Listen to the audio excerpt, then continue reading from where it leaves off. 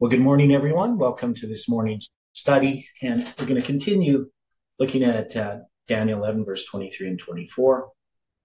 There definitely is a lot of things that we have to understand about these verses.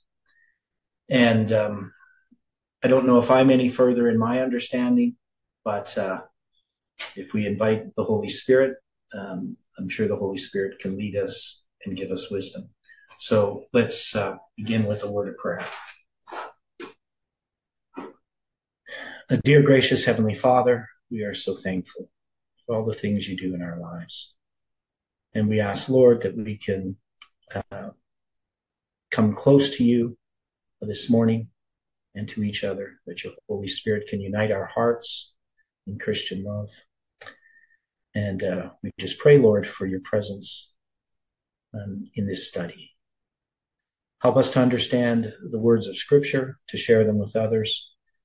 And we pray, Lord, that the things that we learn can teach us more and more to depend upon you and to trust in your providences. And we pray and thank you in Jesus' name. Amen. Well, good morning, everyone. So, I've been looking and thinking. I don't know that my looking and thinking has helped much, but I'm just going to do a quick review just to kind of bring our focus back on what it is we're trying to do here with Daniel chapter 11. So one of the things that I think is amazing, so I'm going to use that word, of what we have discovered that is very different from anything I've ever seen in Daniel chapter 11 is this connection to Daniel chapter 10, where we start to see, basically it's going to be Palmoni, or even if we want to take this, we have Michael, right? And the connection between Michael and Palmoni, I think, has to be understood here. That is, what we see that Michael is a name that's given in this conflict with Satan, right? And there's this battle going on, right? So here, I'm just going to go to these chapters here. And maybe I haven't expressed it really well, but if we go back to Daniel chapter 8, right, we're going to have these series of visions. Now, we know chapter 8, chapter 9, and chapter 10, 11, and 12 are all connected. And what is the connection? What is the connection between these chapters? The outline of world history. Okay. How is it outlined in these chapters? Are they all connected with the vision? Okay, they're connected with the vision. And what is the vision? I mean, we could also include chapter 7 in here too, but specifically there are things in chapter 8 and 9 that are going to be addressed in chapter 10 and 11, right? So it would be that it's these time prophecies, right? Their interconnectedness. So there is a question that's asked in chapter 8. How long shall be the vision concerning the daily and the transgression of desolation, right? So here we have a question that's being asked. And this question is integral to understanding what's being addressed, what Daniel is personally struggling with here, right? So Daniel's going to be struggling with this understanding. Now, we know that we have in Daniel 8:17, right?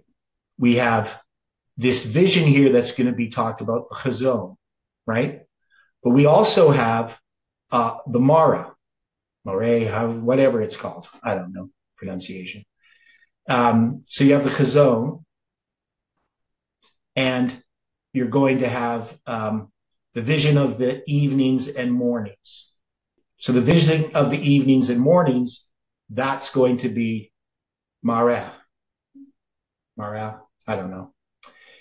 Right, 4758. We're going to see in chapter 10 where it's going to talk about, now there's another thing called the matter, but we'll come to that. It's going to say in chapter 10, verse 1, in the third year of Cyrus, the king of Persia, a thing was revealed unto Daniel, whose name was called Belteshazzar. And the thing was true, but the time appointed was long. And he understood the thing and had understanding of the vision. So the vision is the 2300 days. And what is the thing or the matter, the debar? What is that? The chazon. No, it's not the chazon. Because think about the word debar, which is sometimes translated the word. So where is that being referred to previously? Well, it says that the debar was long. And so if you go back to when it talks about the chazon, it was like many days. So there's a connection. There's a connection there with long, the vision being long. Okay, but the thing that's long is the time appointed. That's the moed. The thing itself is referred to in chapter 9. So when you go to chapter 9 of Daniel, let me see here. That's going to be this is such a common word. Anyway, it's going to be referring back to the 70 weeks, right? That's what it's going to be referring to. So why is this? It's the word commandment. Know therefore and understand from the going forth of the commandment, that is the debar, right? To restore and build Jerusalem. So what it's saying in chapter 10, because that's just going to follow in chapter 9, he understood the debar. That is, he understood the commandment and had understanding of the 2300 days. So the time appointed was long. So what are you saying about this, Stephen? Because I know I interrupted you. Yeah, so the chazon was for many days. Right. So you have that connection with being long. Right. So the chazon is going to be connected with the time appointed. So there's basically three different visions that are being addressed here. The time appointed, and he also is going to know that the thing was true, right? So the thing is the commandment was true. That is the debar, the going forth of the commandment to restore and build Jerusalem, right? And that the time appointed was long. So this time appointed, now you could say that the time appointed also refers to the 2300 days. So it could be the thing was true, the commandment, and the time appointed could refer to the 2300 days because it's a moed and it ends with the feast. But so does the 2520 end with the 10th day of the 7th month in 1844, right? Both of those prophecies end on the same date because they're both connected to the 10th day of the 7th month because they're connected to the 7 times, right? So I think primarily the 2520 ending in 1844 on the 10th day of the 7th month, that is primarily the result of the 7 times. That the 2300 days also ends there is because God intentionally wanted it to end there because it's going to deal with the cleansing of the sanctuary. So one deals with the Jubilee, the other deals with the cleansing of the sanctuary.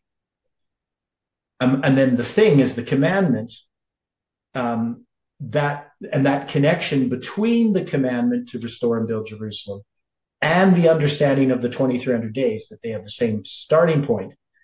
What I'm saying is in Daniel 10, verse 1, Daniel understands both these things, right? So he now understands the prophetic periods, right? Because that's what the angel was giving him this knowledge of.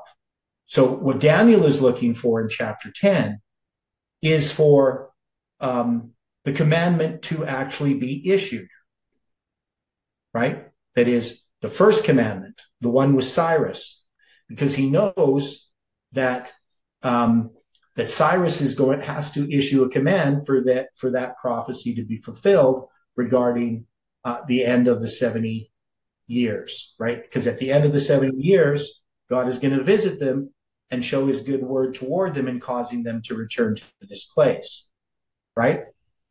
And so that's what Daniel is looking for. So that's why Daniel is fasting, right? And praying. It's not a complete fast, but I don't think it is. But he's praying and fasting. And then on the 24th day of the first month, he's going to give this message that basically the commandment has now occurred. That is Cyrus's commandment. So he has the first of the decrees that are put into place. And then he's going to be told about this conflict between Christ and Satan, right? Christ here is going to be described as Michael. In chapter 8, he's described as Palmoni, right? The wonderful numberer. But it's the same person, right? It's Christ. So when we get to chapter 11 and we start to read through this, this prophecy, right? So he's going to say what's going to happen. First, you're going to have these different kings of Persia, right? And then it's going to move to the kingdom of Greece.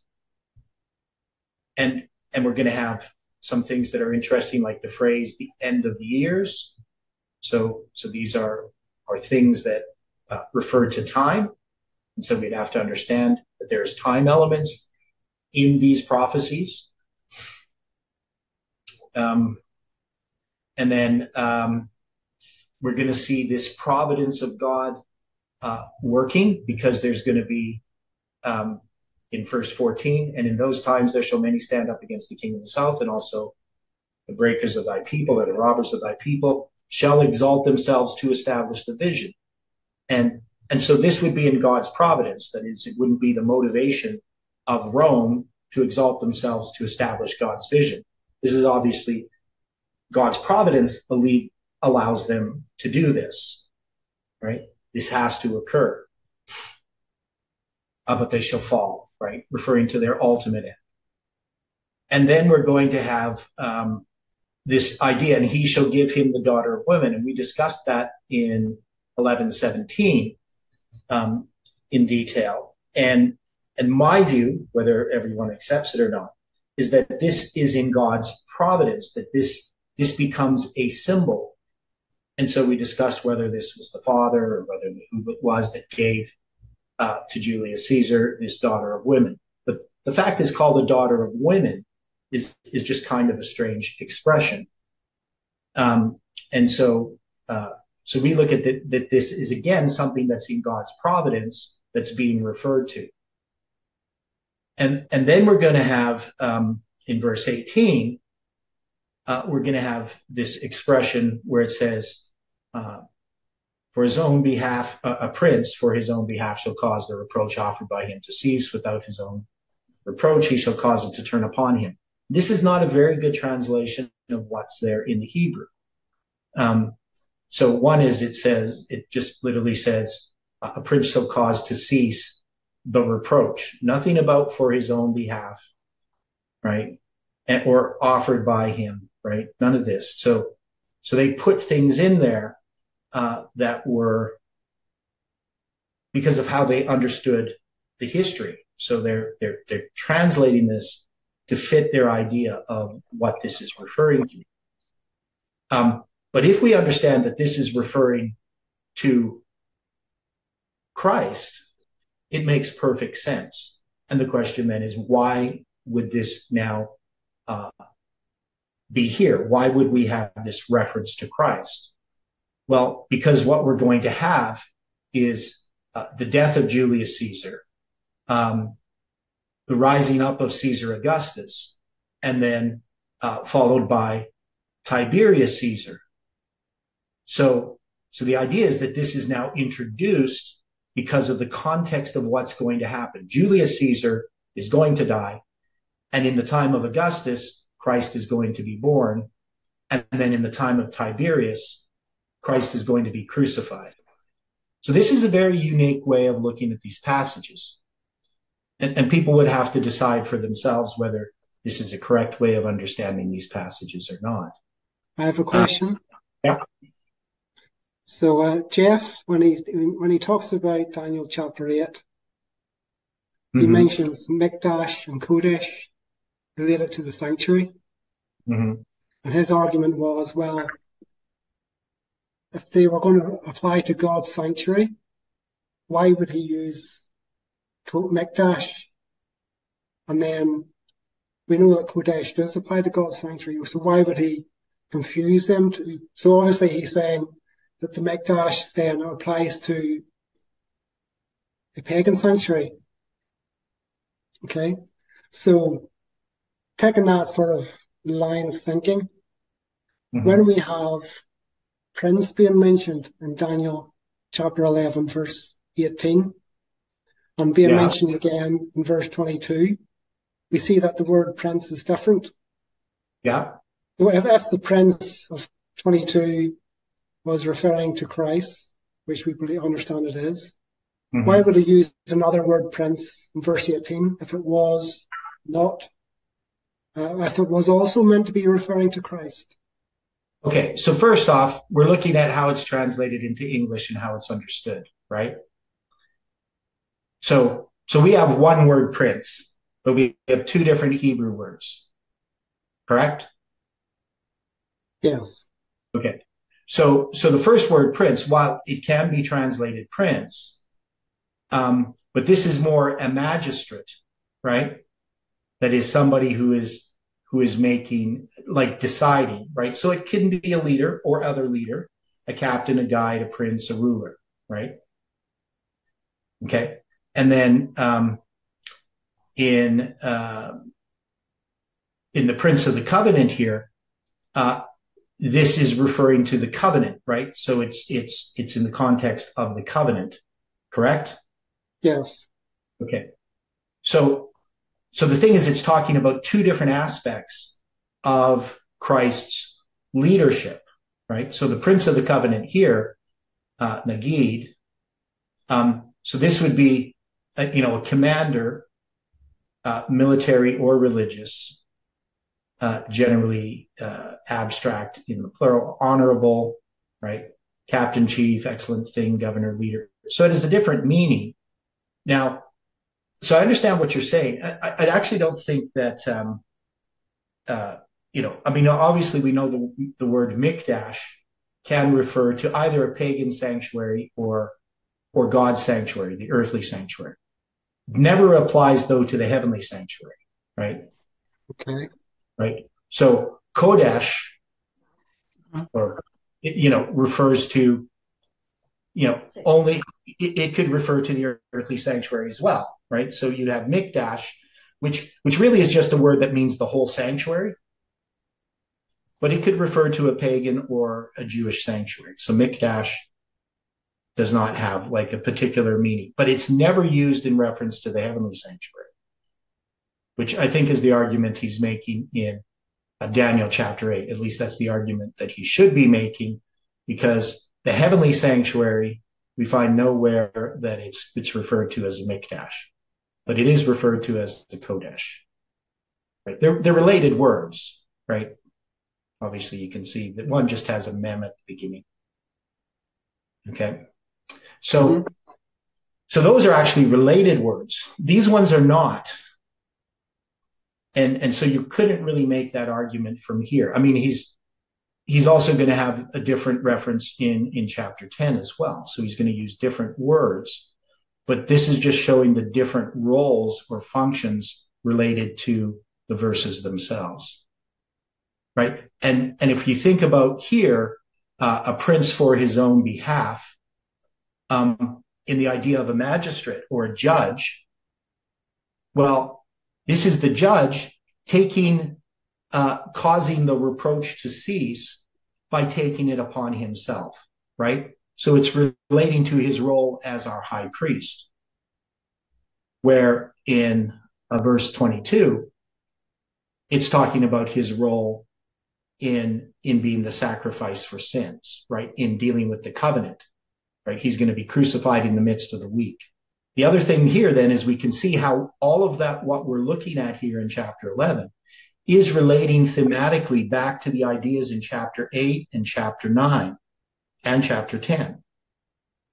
That that these aren't just like this other set of prophecy that we're just looking at world history. We're looking at how God is working in this world history and the role, because the only reason any of this is given is because Christ is interacting in this history as our Savior, right? So this is showing this work of the cleansing of the sanctuary, the offering of the sacrifice. And if you think about what you get in chapter 9, right, which happens just before chapter 10, even though it's this different vision, but it's going to finish off with this whole thing about the people of the prince that shall come shall destroy the city and the sanctuary, and the end thereof shall be with a flood, right? Now here, of course, the people of the prince that shall come, that destroys the city and the sanctuary, can't be Christ, right? This is going to be Titus's army destroying the city and the sanctuary. And we're going to have some of these symbols that we also see in Daniel chapter 11, such as the flood, okay? And a lot of other similar sort of verbiage. And then he's going to confirm the covenant with many for 1 week. So once again, you have this covenant being mentioned. And in the midst of the week, he shall cause sacrifice and oblation to cease.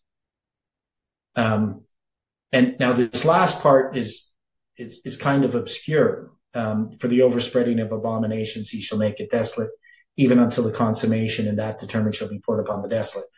Nobody can really agree what this exactly is referring to, other than it has something to do with the destruction of the temple again, right? So it's just going to be referring to the destruction of the temple and things connected with it. Now, we know that part of the reason why it's translated in the way that it is, or understood in the way that it is many people actually connect this all with Antiochus Epiphanes, right? There are people who say that this has to do with Antiochus Epiphanes, nothing to do with Christ. So I'm not really sure how they do that. I've tried to figure it out. It's like they just take all of these verses and take them apart and ignore parts of them. But does that help a little bit, Stephen? Yes, thanks. Okay. So, I mean, I know it's an unusual interpretation of this. These basically in verse 14 of God entering with his providences in giving to Caesar, Cleopatra, but it's there for a reason, to show God interacting with this history. And then, of course, pardon me, I guess I got those mixed up. So in verse 14, that's Rome establishing the vision. And then we're going to have this interaction later on in verse, so I got let me see, you got to get these verses right. Yeah. So verse 14, and then you're going to have, in verse 17, he gives him the daughter of women. And then in verse 18, he takes the sins upon himself as our high priest. And then in verse 22, we're going to have the crucifixion of Christ. So we can see that there's this intervention within these verses that are pointing forward to what's happening in chapter 9 in the final end there. So this is an expansion. I guess the main way to look at this is that Daniel chapter 11 is an expansion of the understanding of Daniel chapter 8 and 9. Does that make sense? And if we understand it that way, we can understand why we get to Daniel 12 verse 1. At that time shall Michael stand up, the great prince, which standeth for the children of thy people. Right here, you're going to have that word sar, which is what we see in Daniel chapter 10. And it's interesting too. We have this word standeth, which is this word about all of these different kingdoms are standing up, right? These different kings stand up in these different kingdoms. But here at the end, Michael stands up, right? And he's going to stand for the children of thy people. And then we have this time of troubles that such as never was since there was a nation, even to that same time. And there's going to be things that we're going to look at here, because one is we have that word time, that word that we have understood to be 360. And then it has this word same. So there's a bunch of things that we have missed in how we have looked at Daniel chapter 11 and 12, that we haven't really understood the connections. Because if you look at chapter 10, 11, and 12 as an explanation of Daniel 8 and 9, and even Daniel 7, so we could take Daniel 7, all of that, say, we have these, because in Daniel 7, you're going to have the 1260 for papalism being referenced. Right? In Daniel 8, you're going to have clearly marked the 2300 days and the fact that it's a part of this 2520. And then in chapter 9, of course, you're going to have the 70 weeks that are a part of the 2300 days and a part of the 2520.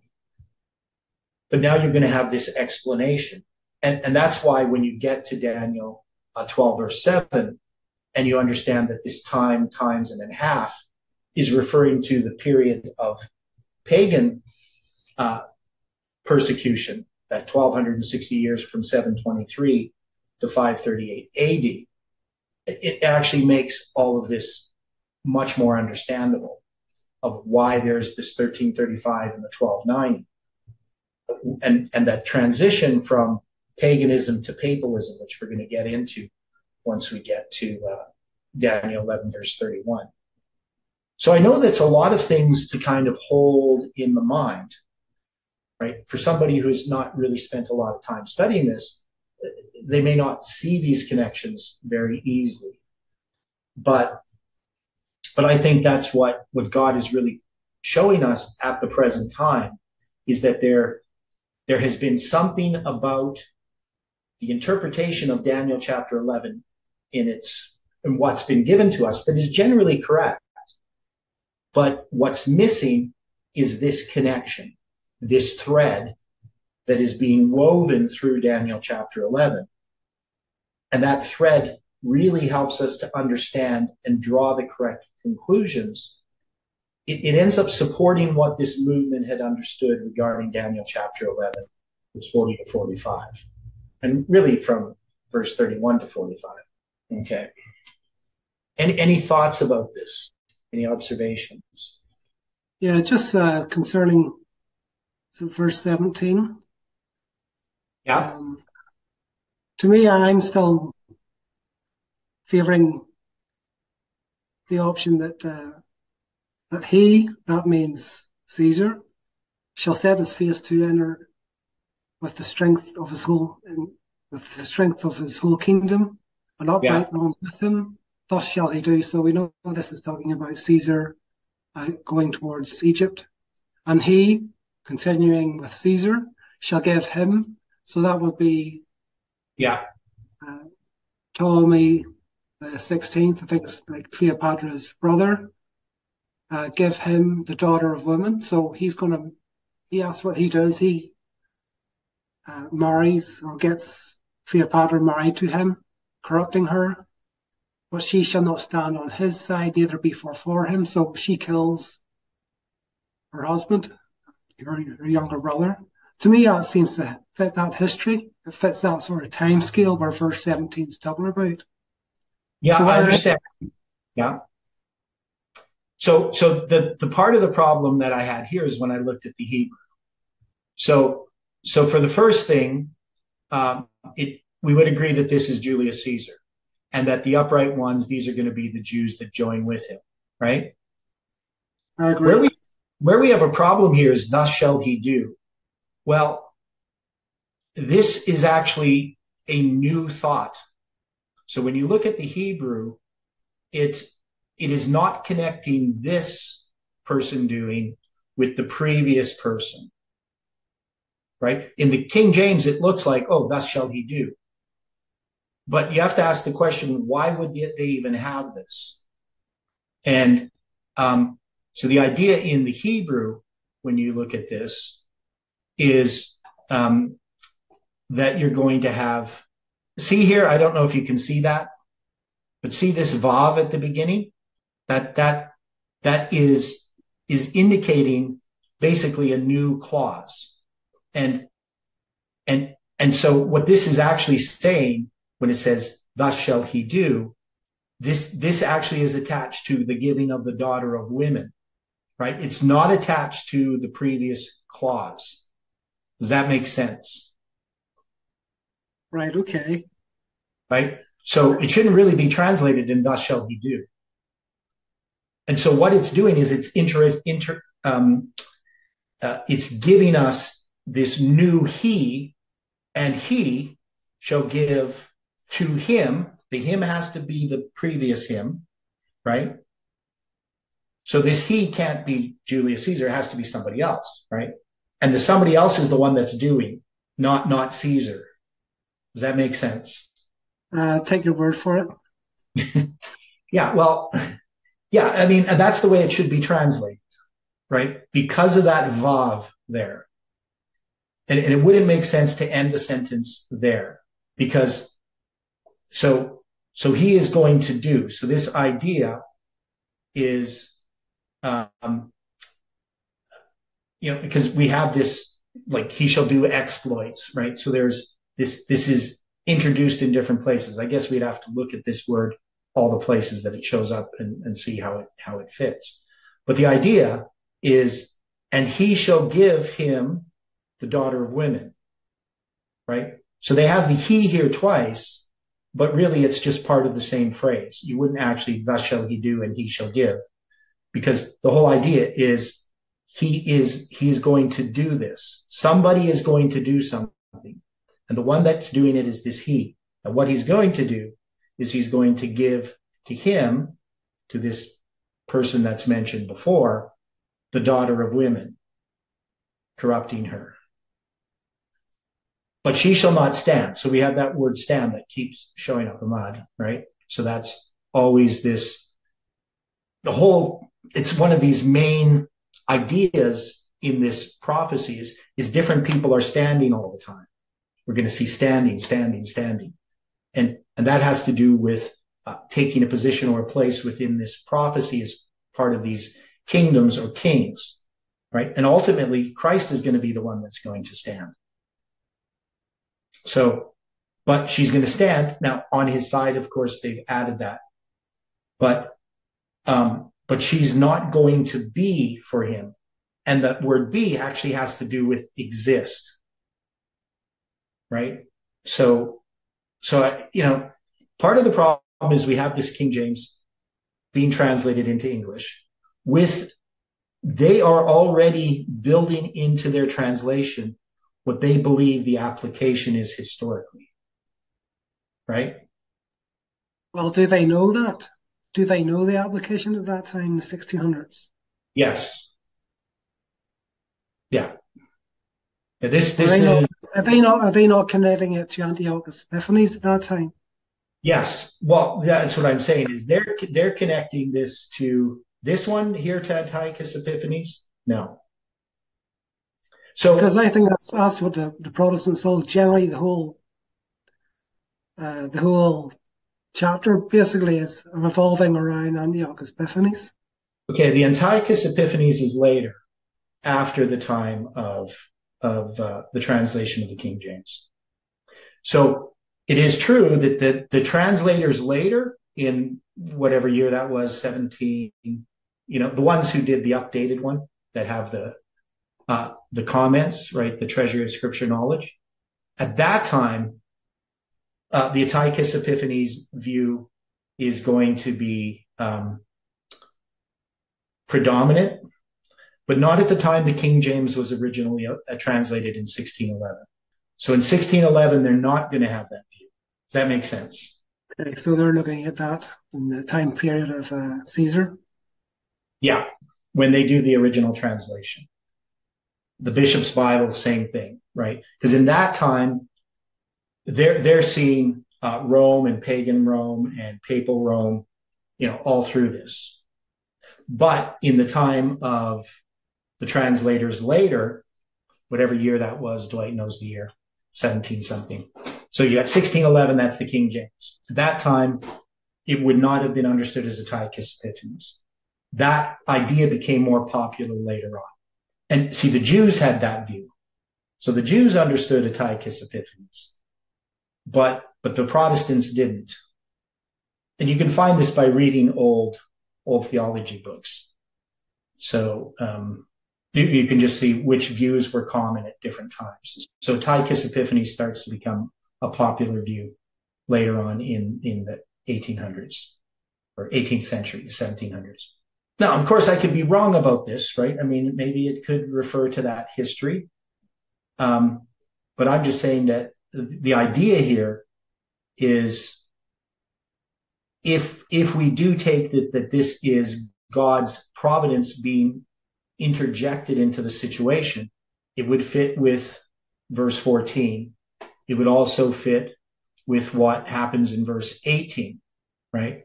So if the idea that this is Christ who's taking the sins upon himself, and then also once we get to verse 22, we know that one's Christ. So these are definitely possibilities. And it does affect how we make a present day application of these things. So, I'm not trying to, argue against your idea, like saying, well, you're definitely wrong, but I'm just saying that this is a possibility based upon the Hebrew, and that people have translated this with an idea in mind, right? And definitely you can see in verse 18, it doesn't make any sense to translate the Hebrew that we see in the King James. Now we'll see that other translations give a very similar interpretation, but a part of that is just because it's a traditional interpretation of this verse, and so they're just going to follow that idea because they also are making an application. Yeah, and like if you look at Young's literal translation, verse 18, and a prince hath caused his reproach of himself to cease. Without his reproach he turneth it back on him, right? And you can see that's much closer to the Hebrew than the King James is. And you can see here, even in verse 17, when he translates it, he puts the word not, and thus shall he do, and he hath wrought, right? So, so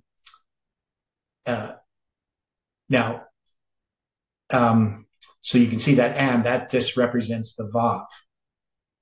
But you can see that this is now a completely different clause than the other one. And then, and the daughter of woman he giveth to him to corrupt her.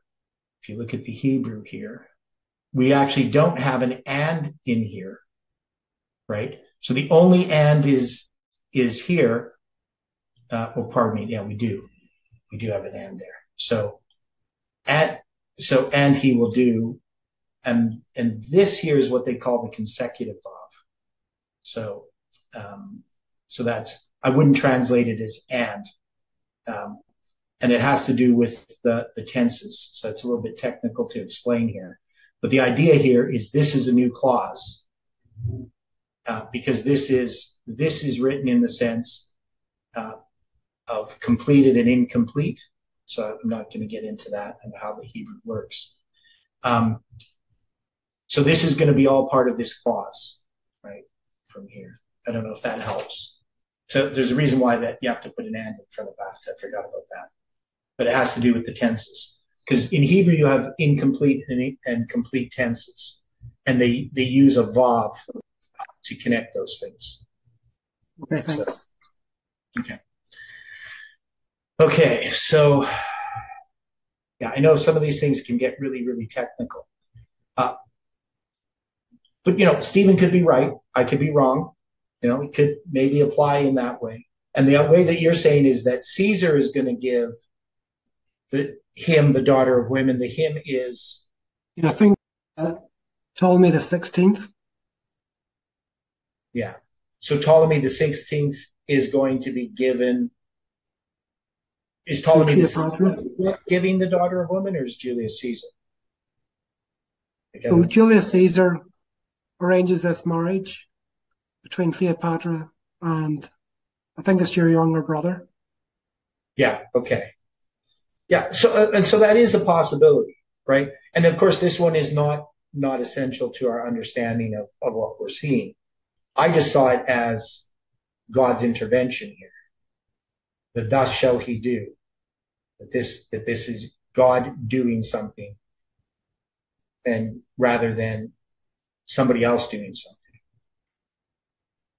And so God's going to give him the daughter of women, corrupting her. Now, as far as the corrupting her, so that has to do with ruin, right? It's not moral corruption, right? It's more about something being destroyed, correct? Right? It's to decay. That is causatively, to ruin, literally or figuratively. So in the idea of that she's going to be married to her brother, how would that lead to her downfall?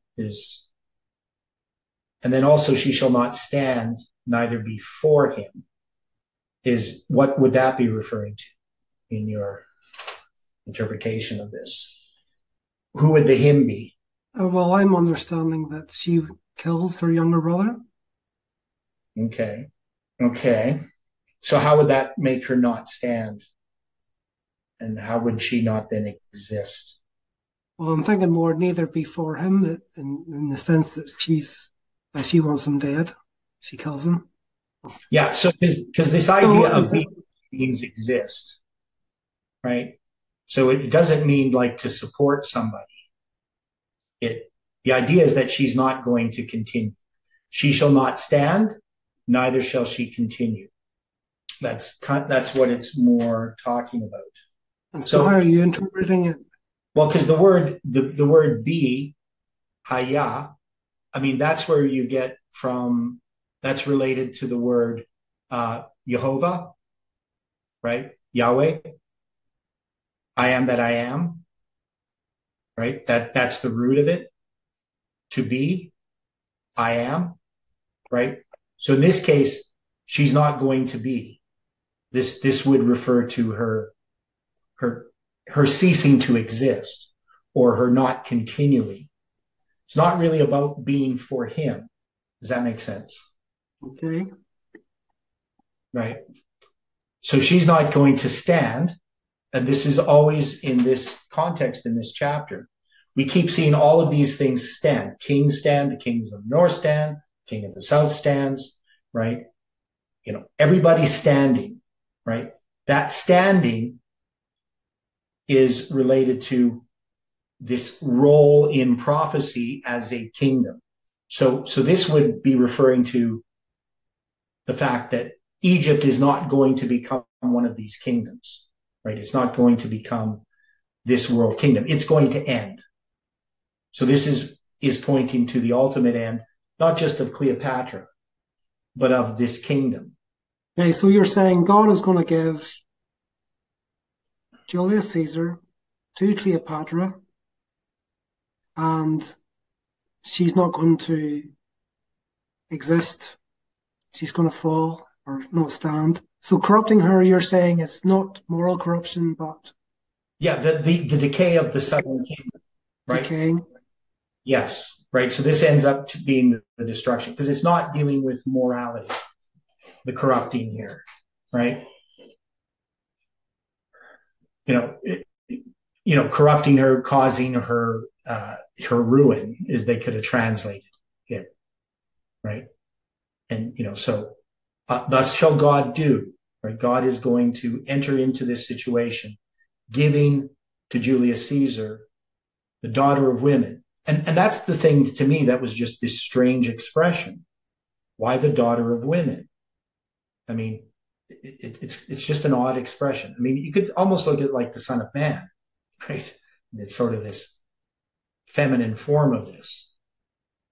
So the question is why? Why the daughter of women? And this seems to be some kind of marriage, right? The idea is a marriage, and going back to, the original marriage thing. But here, this is causing her ruin, right? So the idea that I would have here is that Egypt is not going to rise up as this persecutory power. It's not one of the kingdoms after Babylon, Media, Persia, Greece, and then Egypt, right? It's going to be Rome. And so Egypt is going to eventually fall to Rome. And part of that is what ends up happening. It has symbolic reference, obviously, because you have a woman representing a church and so forth. And so when we apply it in our time, it's going to give us a different application than if we interpret it differently, right? Because in order to understand how we're going to apply things in our time, we need to know what the historical application was. And so we do have these different options here. So I'm not trying to dismiss your option.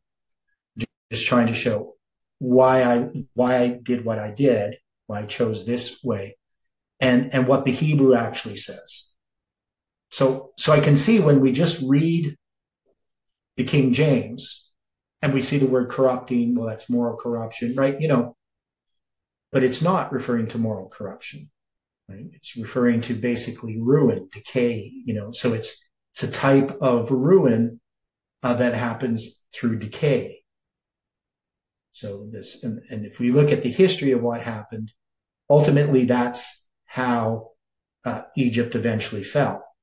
And now we're going to have Cleopatra here. So this is the same Cleopatra that's going to be at the Battle of Actium, right?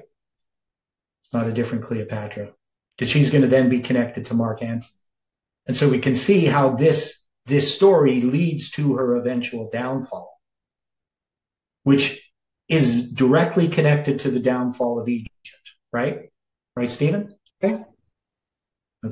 So I think, this makes sense.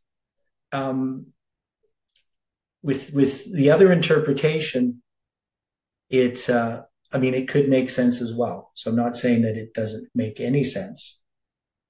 But we have to sort of interpret what's happening here. Usually what's done is it has to do with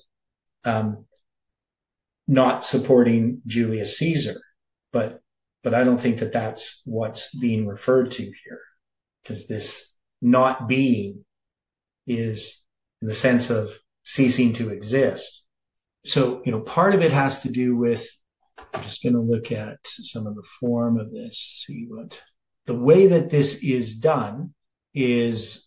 So it's kind of a strange. So this is weird. So they put for him, right? So and that's what I thought. So I'm just checking in my Scholar's Gateway, just the form of the word. So they put for him, right, there in the King James, but there is no indication of that in the Hebrew, right? So they should really have this in italics. In this phrase, there is nothing masculine. It's simply, she shall not stand, neither be, neither exist. Right? So when they put on his side in italics, they should have also put for him in italics. So the forms of the words here are all in the feminine. And there's nothing here that would tie this to standing for him. Just looking at all the words here. Yeah, so nothing, she shall not stand, that's all feminine. Neither be, that's all feminine. So nothing here that would connect this to her not standing on his side, neither being for him. Does that make sense? Yeah. Yeah. So the last time we have any masculine, the corrupting her, that's going to be him, is the action, is a he corrupting her, right? So when it says he shall give him the daughter of women, there you have a masculine action, right? So it's the him that's going to cause her decay. But from then on, everything's just feminine. And you wouldn't attach any of this masculine stuff to this clause, right?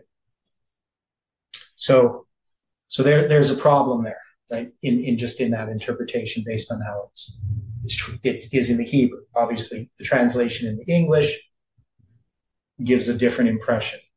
So that was our kind of review so far of what we see, how God is intervening. So we have then, as we pointed out, Christ taking the reproach upon himself. And that's introduced with the death of Julius Caesar, right? So we're going to have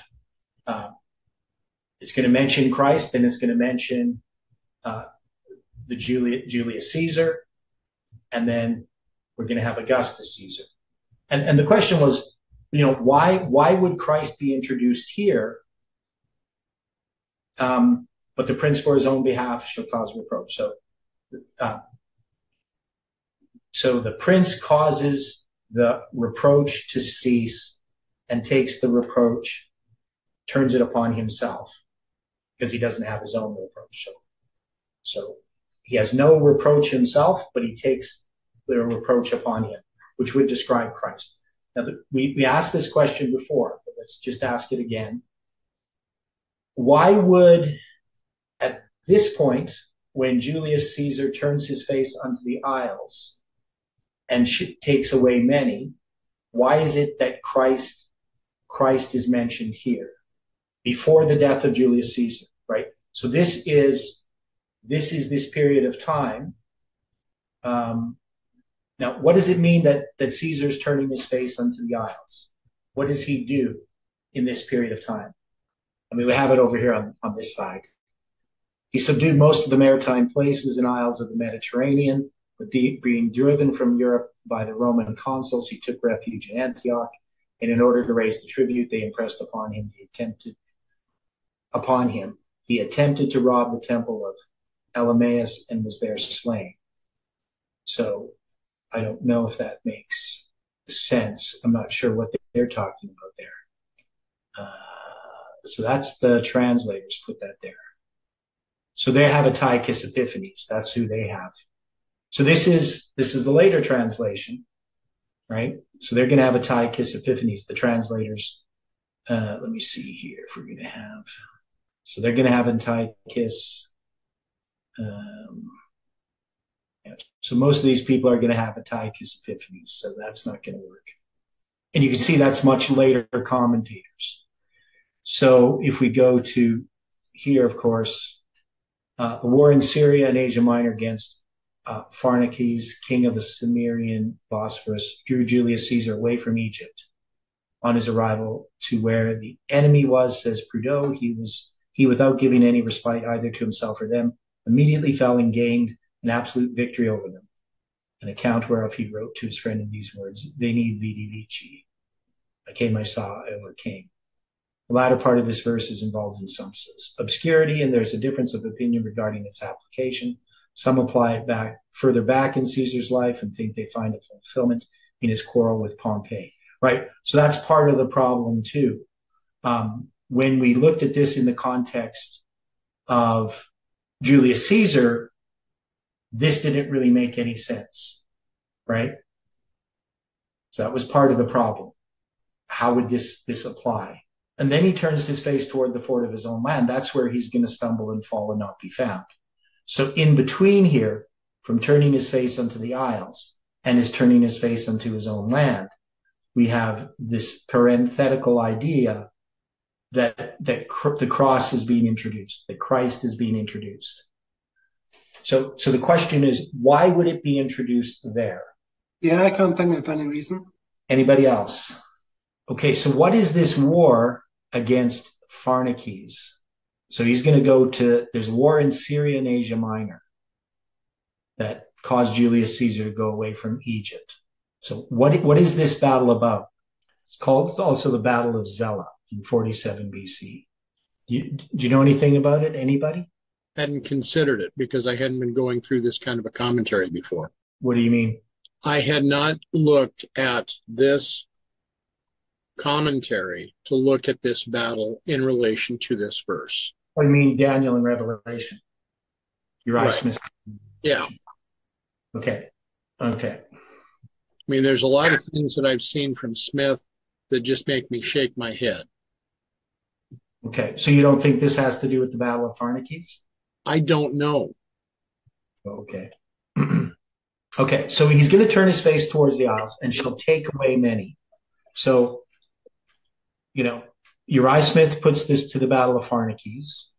Now, this idea of taking away many, that means to catch, to trap, or in a net, right, or in a pit, generally capture or occupy, also choose by lot. So there's a sort of a figurative meaning. Um, so it has some other different meanings. And then you're going to have many, right? So that's just a lot, right? Many, number, multitude, abundant. Okay. So he's going to capture lots of people.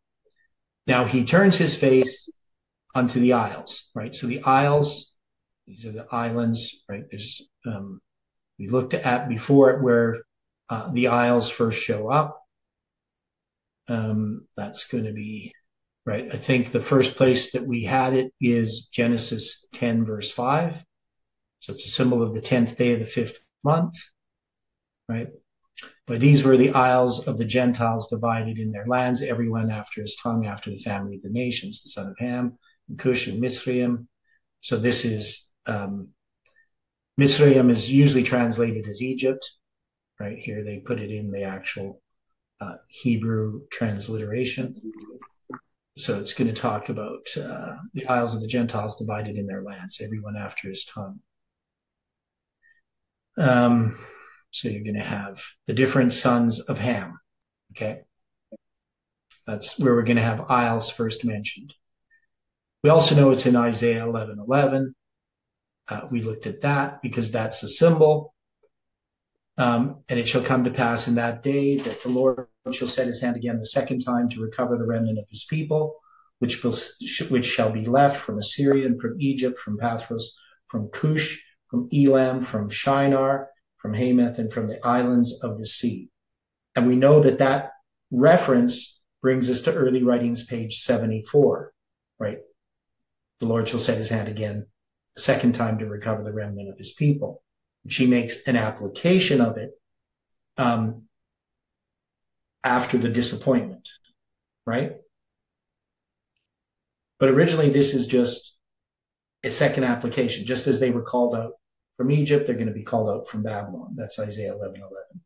So we have that symbol there, and so we would have to take this as significant in understanding Daniel chapter 11. Verse 18. Okay. Any more thoughts on this then? How would we, because whether it's the Battle of Pharnaces or not, I don't know.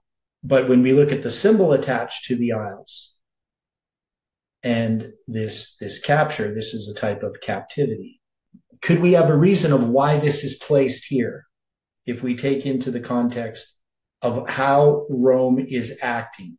So what is Rome doing in this through Julius Caesar? What is Rome doing, and why would we then have this reference to Christ, to his cross?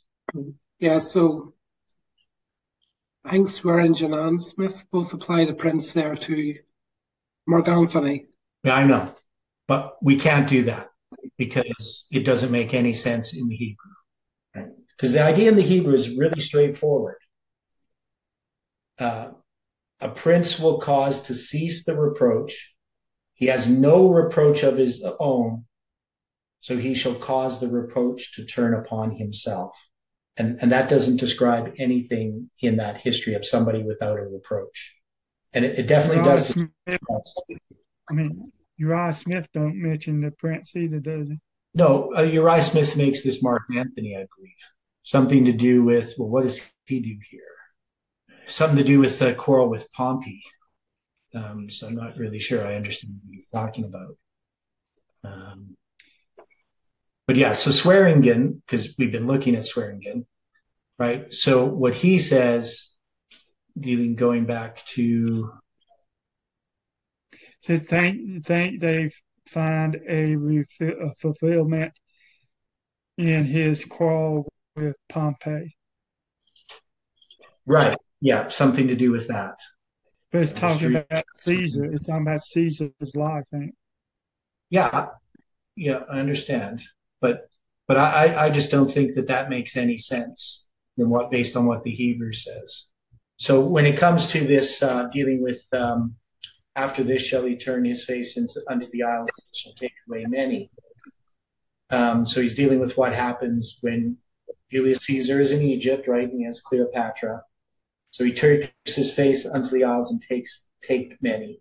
Through the pacification of Egypt, he would also eliminate all remaining Pompeian and senatorial military forces scattered throughout the Mediterranean basin that had fought against him in the Civil War. After his success in the Alexandrian War, Caesar would win military victories at Zela, that's the one that's called Pharnaces, that's the battle against Pharnaces, Thapsus and Munda, so that's in 47, 46, and 45, thus removing all opposition to his authority, standing unrivaled as the greatest military commander of his age. Eventually, however, Cleopatra would not stand on his side, neither before him. Right? So I'm interpreting that differently. She would be virtually powerless to stop his untimely assassination on March of 44. Since there's nothing in the Hebrew about not standing on his side or neither being for him, that's just reading into the text something that's not there. And then when it comes to, but a prince for his own behalf shall cause the reproach offered by him to cease. Without his own reproach, he shall cause it to turn upon him. Then shall he turn his face toward the fort of his own land, but he shall stumble and fall. I should show you what I'm reading here. Not be found. Because he will be discussed again in our examination of Daniel 11, 25 to 28, this passage introduces a prince for Caesar's own behalf, Mark Antony, who would protect Caesar's political interests in Rome while he was away on provincial commands. Serving as a tribune in 49 BC, Antony had vetoed several legislative proposals designed to weaken Caesar's political ambitions. If Caesar was not present at Rome personally, Antony would often be the target of criticisms aimed at Caesar during senatorial debates because of his personal loyalty to the famous general. In one specific instance, Caesar was issued a senatorial ultimatum to either disband his troops and return to Rome as a private citizen or be declared an outlaw of the state. Antony promptly vetoed this decree, which then led the Senate to illegally suspend his tribunal power and take legal action against him. He would later flee to Caesar and serve under him in the Civil War. Thus, Antony would cause Caesar's reproach to fall upon himself, similar to the way that Christ would take our reproaches on himself. So it's kind of interesting that they do make this parallel to Christ. But I don't think that that makes sense in the context of, well, in what the Hebrew actually says. And this to me is fairly weak when it comes to this, because Antony. I'm sorry, is that all under verse 18? Yeah, that's where we have him taking the reproach upon himself. Is verse 18, right? So he notices this parallel with Christ. My book cuts out a whole lot of that. Yeah, the book I cuts out all that history. Yeah, but yeah, well, this is swearing again, right? So he says, but a prince for his own behalf shall cause the reproach. So this is what the King James says. But the prince for his own behalf shall cause the reproach offered by him to cease. Without his own reproach, he shall cause it to turn upon him. Now, that doesn't really make sense. First off, the Hebrew doesn't say almost any of this, right? So there's nothing but a prince for his own behalf. There's nothing about his own behalf shall cause him to reproach. It's just simply, literally in Hebrew, it's to cease a prince cause the reproach, like if you put it in order, but it's a prince caused the reproach to cease. That's all it says. And he did not have his own reproach, that is, he was without reproach, and he caused it to turn upon himself. So, this is where I just have the problem with what the Hebrew says. And the idea here is, look at the Hebrew again. So this is, so to turn, we know that shuv, and he's going to cause to return the reproach upon himself. And this is reflexive. It's kind of interesting. Now, the thing about the word reproach in Hebrew is it's a feminine word, right? You can see why reproach or shame is always feminine, going back to Adam and Eve. so here, when you get to the Hebrew, it's this third person masculine singular. That is the word to cease. So he caused it. So the hifil stem is generally used to express a causative action in the active voice. So in many cases, the noun derived from the same root is the object as the result of the hifil verb associated with that root, for example. That doesn't really matter. So, so the idea is that this is causing the reproach to cease. So this is an active form, right? He's causing it to cease. And then this is going to be this prince, right? And the idea here of that word prince is, as we noted before, it's going to have to do with, like, in the sense of determining, right?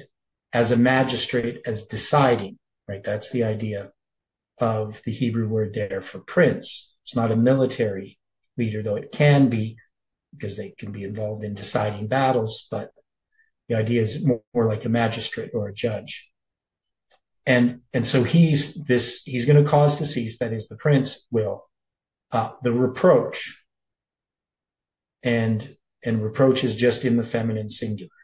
But then he has not his own reproach. He has not reproach. That is, there's no shame or reproach that he has, but he turns it back upon himself. So to me, this does not really describe what we see here in Swearingen, in Mark Antony. With Mark Antony.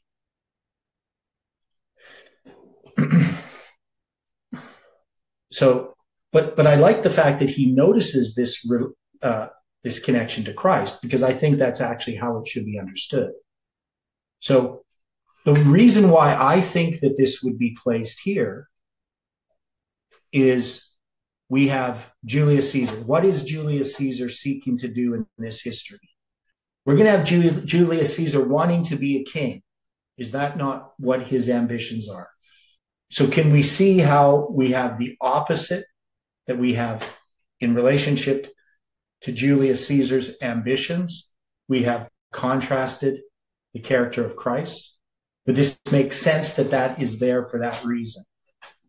And then when we make the application to our history, in contrast to what's happening in this world politics, we have the 144,000 as a contrast.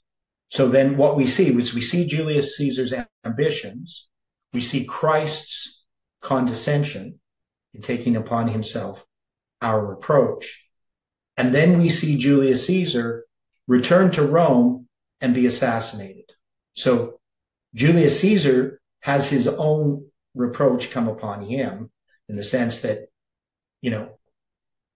he has to suffer for his own sins. He doesn't accept the cross in that sense, right? So you see this contrast between Caesar and Christ. Any thoughts on that? Does that make sense to anybody? Why it's introduced here? That we have this contrast between Caesar's ambitions and Christ's character. And then it's followed, of course, by Augustus and Tiberius, so the birth of Christ, and then the crucifixion of Christ in actual history. Well, that offers an explanation for it being there. Yeah. Now, it also brings us back to Daniel chapter 9, verse 24 to 27, right, as well. Because when we think about these verses, I mean, there's parts of them we always talk about. But if we go back there, we know that there's going to be the 70-week prophecy, right? So the 490 years. And so we focus on that. But there are some things here that are important details. So we know that these things are determined upon thy people and upon thy holy city, right? So there's things that are going to happen. And we know that word determined means to be cut off. That is a decree, to determine, right? So the 70 weeks, we often say it's chatak. Chatak. That's the word. Chatak. Okay. it means to be cut off as it's cut off from the 2300 days. That's what you would hear in an evangelistic series. And I'm not sure if that's particularly a good argument or not. I don't think it is, but it is cut off from the 2300 days. So we'll just leave that. But it's upon the people and upon the holy city. So we know that ultimately this is leading to the destruction of Jerusalem, right? That is, the 70 weeks don't end with the destruction of Jerusalem. They end with the stoning of Stephen. But they are connected to what's going to happen to the destruction of Jerusalem. Because from the stoning of Stephen in 34 AD to the destruction of Jerusalem in 70 AD is this 36 years, which is part of a bigger structure. So if the 70 weeks are determined or cut off, they're actually cut off out of all of these other time prophecies, right? And then the purpose of them is to finish transgression, make an end of sins, make reconciliation for iniquity, bring in everlasting righteousness, seal up the vision and prophecy. Now the vision there is going to be the chazon and prophecy, and anoint the most holy. The word anoint is the word Mashiach, and the most holy, you'll see here that there's two numbers, and that's just because in Hebrew it says Kodesh, Kodashim. And more particularly, if you look at the Hebrew, just to look at these forms of this word, you're going to see it saying Kodesh, Kodashim, that is holy, holies, right? That's Kodesh just means holy. And that can refer to the sanctuary as well, where Stephen was talking about in Daniel chapter 8. You have the word Kodesh. Now, Kodesh will never be used in connection with a pagan sanctuary. And Mikdash can always be used in connection either with the pagan or the Jerusalem temple, the sanctuary in the wilderness or the temple. But never is Mikdash used in reference to the heavenly sanctuary. So only Kodesh is. And the im at the end just pluralizes it. So holy, holies. So when we think about these verses, we can see that in Daniel chapter 11, this is expanded upon. That is Daniel chapter 11 and 12.